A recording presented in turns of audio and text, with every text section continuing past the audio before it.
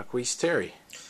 Really excited for Jacquese being able to go up to the Detroit Lions and have a chance to compete. It'll be exciting for him and exciting for the Kent State football program. And you know, if you think about guys that will work extremely hard at it and give themselves an opportunity to be successful, he's going to be one guy.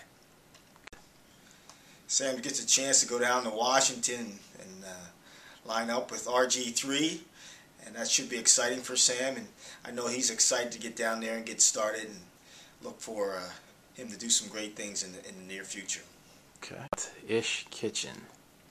Well, Ish is a solid presence inside at the nose position, so I think the Ravens have gotten a gem.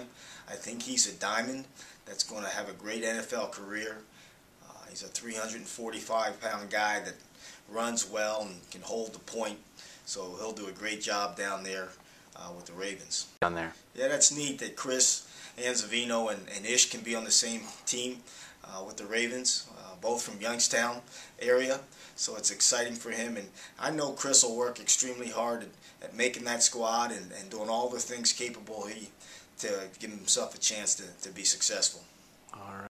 You're going to have 4 guys on this roster that are going to be in the NFL? Well, it's exciting. It's exciting for this football program to watch them give themselves a chance to be in the greatest football league there is, the NFL.